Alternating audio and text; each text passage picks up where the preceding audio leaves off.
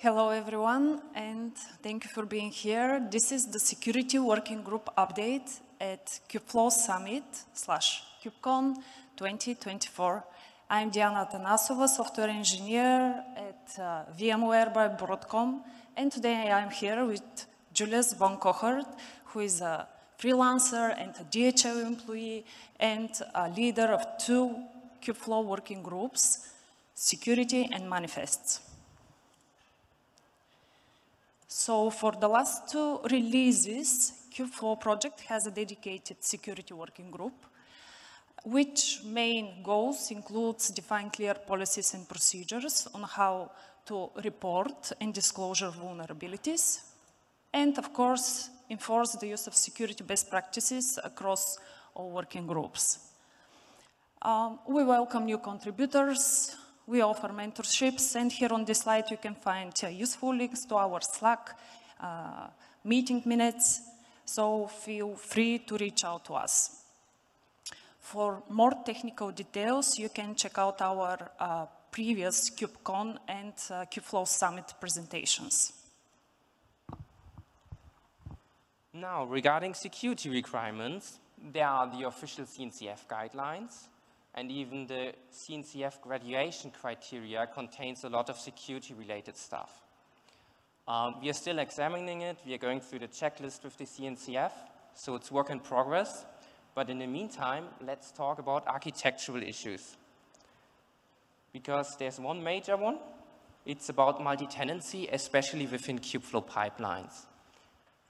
And there it's the case that we have zero multi-tenancy for object storage, as well as zero multi-tenancy for metadata storage, which just means these storage systems within Kubeflow pipelines are just not isolated per user, which is, of course, a severe problem for our enterprise customers.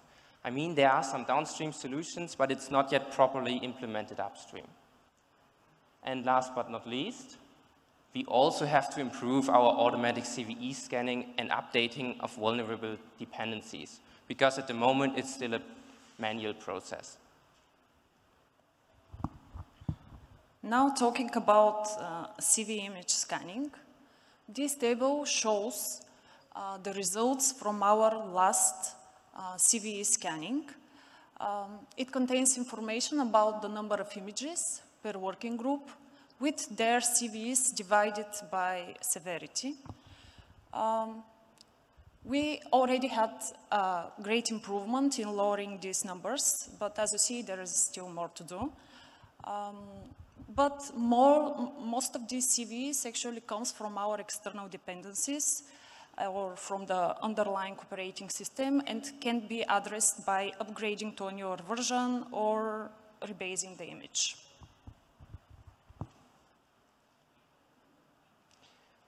There's one major change, and it's about replacing the ORDC auth service with OAuth2 proxy, so exchanging our authentication system within Kubeflow. And it's finally going to happen in Kubeflow 1.9, especially with proper token-based machine-to-machine authentication, so no ugly authentication hacks are needed anymore. Then, we also have network policies as a second layer of defense before Istio. If the KSC, the Kubeflow Steering Committee, or the Technical Oversight Committee agrees, we might also enable them by default as a second layer of defense. And the third major area is rootless Kubeflow, because by default, we still use root containers, especially in user-controlled namespaces. And this not only violates Kubernetes best practices, it also makes it very easy to exploit. Therefore, we have an optional Istio CNI proof of concept available in the manifest repository.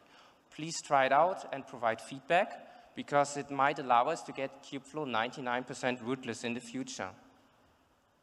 And as soon as this is implemented, we will go to the next step. That's about enabling pod security standards, first with warnings and later on enforcements to block dangerous containers by default. So as you can see on the left-hand side, we've already achieved quite a lot over the last few releases. But today, I want to focus on the right-hand side, where you can see that rootless containers, as well as automatic CVE scanning, and some KFP UI issues are actively being worked on, while the KFP denial of service attack is finally solved. It's quite important for large enterprises which want to scale to tens or hundreds of millions of runs in the KFP database, and that is finally possible. But the three major problems regarding multi-tenancy, ML metadata, artifact storage, and namespace sharing multi-tenancy are still pending. So we're still working on them and looking for volunteers. So thank you very much for this high-level overview. There are way more technical talks available as well. Please rate our talk and reach out to the Security Working Group.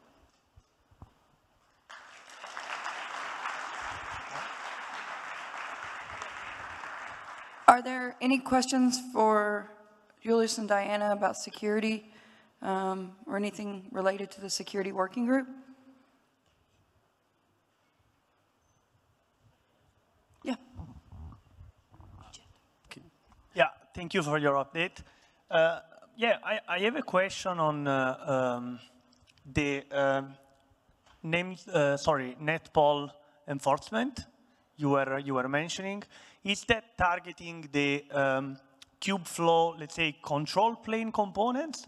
So the, I don't know, the pipeline namespaces and all of that? Or is it targeting the end user namespaces? Because it would be interesting to understand if you are providing like a baseline of controls which gets applied to all your different like user namespaces regardless of, which workloads they are running.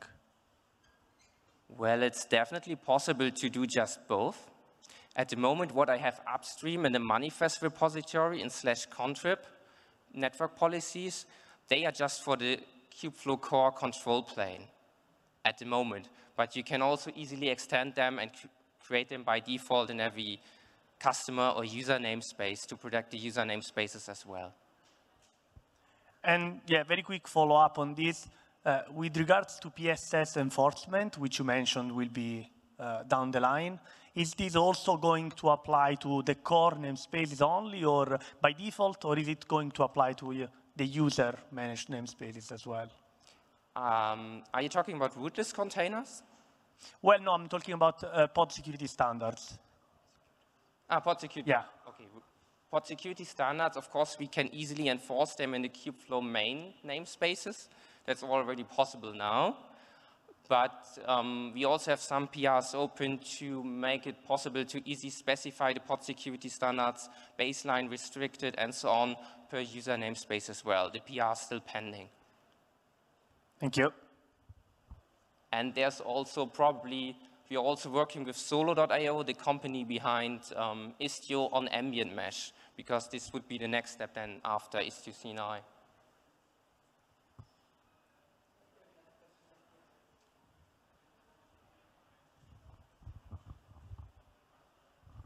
I have a question specifically about Kserve. It seemed that that one was pretty hot as far as the CVEs, and I wonder how much of that. Can you speak a little louder? Oh, sorry. How much of the security issues that we saw in the graph regarding Kserve is specific to, or is because Kserve is by nature serving models out in the open, and how much of it is like core to Kserve itself? Because one of the biggest things that we get asked a lot by security is Kserve specifically, partly because it's, like we're serving models, but so I want to know, like, what's the kind of breakdown between, the serving part versus like issues that are big, that are not related to, like incoming requests and that sort of thing. Does that make sense? Can you rephrase it a little? So how much of the security issues are because it's you're serving models over HTTP and that comes with some risk, and how much of it is related to things unrelated to that part of Kserve, the way Kserve is architected itself? I mean, I would have to look into the list of CVEs to provide you exact details. There's a script within the manifest repository. It can help you to extract the images per working group. Then you can run the images through a security scanner, as for example, Trivy. Then you get a list of CVEs, and then you can just check yourself. Okay. Yeah. Cool. Perfect.